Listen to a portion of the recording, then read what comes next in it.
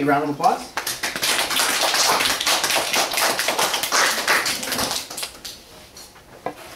Behind the prosperity of California's agriculture is the backbreaking efforts of migrant workers. Cesar Chavez himself worked in agriculture. He started at a young age, he helped his family, and moved out here to work in the fields because it was a better life. He was a quiet man, but he soon became a very strong leader. He wanted better wages, better working conditions for those that were out in the fields. He felt that everyone was being discriminated. The conditions were horrible. They were working under pesticides that were not FDA approved, or if they were causing birth defects and other different diseases. He later became and organized nationwide boycotts against growers to attempt to get these better wages and other different things to help workers out there in the field that are picking our produce.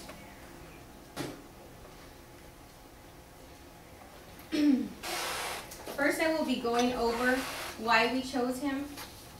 Second, Eva will be discussing the significance of his speech and communication concepts. And last but not least, Sarah will be going over the speaker's ability to inspire. So this brings me to who is Cesar Chavez and why did we pick him? The story of Cesar Estrada Chavez starts March 31st, 1927. He learned about injustice and justice at a very early age. He grew up in Arizona, and he grew up in a small adobe home. His father made an agreement with Angloids there, and their agreement was that the father would clear up 80 acres of land, and in return the father would get a deed of 40 acres of land. So that was a pretty good, I would say that was pretty good. But the thing is, they didn't pay him for what he did. They didn't pay him at all. He didn't get anything. So that there gave Cesar Chavez the thoughts and just, he was disappointed in other people. So he wanted to do something for his people because he felt that they were being discriminated, they weren't being respected. They're hard workers and they weren't getting what they should receive in return. He joined the Navy in 1944 when he was 17. He said that was the most horrifying time of his life, but he served our country. He did 2 years there, and he's very proud American, Mexican American, let's put it that way. With that, I'm going to go ahead and let Eva talk about the significance of his speech and communication concepts. Now I will explain the significance of speech and communication concepts. Who was Cesar Chavez as a speaker? Cesar Chavez was a very persuasive speaker. For those who felt empowered and motivated to do more than what they thought they could do, to achieve and accomplish the things that they thought they couldn't do. Cesar Chavez quoting, "Once social changes begins, it cannot be reversed. You cannot uneducate the person who has learned to read. You cannot humiliate the person who feels pride. You cannot oppress the people who are not afraid anymore. We have seen the future, and the future is ours," Cesar Chavez quoted. He also stated that violence wasn't the way to get what we wanted. It was to make our voice be heard, and make our voice, by making our voice be heard, gaining what we want. Quoting, "Nonviolence is not an action, it is not a discussion. It is not for the timid or weak. Nonviolence is hard work. It is the willingness to sacrifice. It is the patience to win." As well, Cesar Chavez also used audio analysis, explaining that those who only speak Spanish feel less accomplishment. Quoting, "Our language is the reflection of ourselves. A language is an exact reflection of the character and growth of its speaker." Using these 3 quotes, it shows how Cesar Chavez was also a persuasive speaker. Very motivated person as well. Now leaving you with these 3 quotes showing the significance of speech and communication concepts, I will now leave you with Sarah explaining why Cesar Chavez inspired us. Why did he inspire us? Cesar Chavez gave farm workers the voice they didn't have since they were minorities. He also paved the way for those of minority regardless of the consequences. He inspired us to look ahead, to not conform with ourselves with what or where we were, what we had, but also to seek prosperity and abundancy. Not only has he been a motivation to us, the people and the people around us, but also to our President Barack Obama.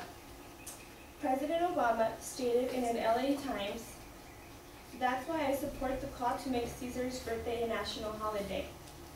It's time to recognize the contributions of this American icon to the ongoing efforts to perfect our union." Cesar was in Senator Robert F. Kennedy's words, "One of the heroic figures of our time, he led the historic nonviolent movement for farm workers' rights and dedicated himself to building a movement of poor working people that extended beyond the fields and into cities and towns across the nation. Caesar inspired millions to commit themselves to social, economic, and civil rights activism, and is a role model for generations to come." As a review of what we have said, I will discuss with you the information we have shared. First, Dora went over the reasons why we picked him, and that was because he became a heroic figure for the Latin community. Second, Ava reviewed the importance of his speech and the communication concepts. And third, I talked about the reasons why he inspired us.